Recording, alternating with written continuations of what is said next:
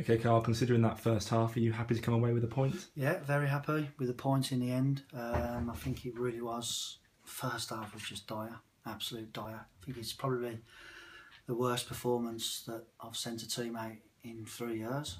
But credit to them, second half, better. Andy Kemp kept you in it, didn't it, with a great penalty save? Unbelievable. Yeah, that's what he is. He's a very good keeper. So, poor first half. What did you say to the boys at half time?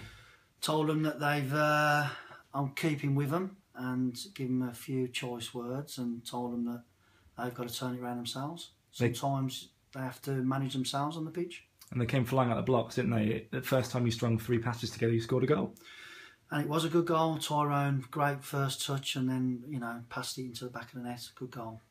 You brought some subs on. They all seem to make an impact. Yeah, we've got a good squad. I mean, I keep repeating that, Matt, but we have got a good squad.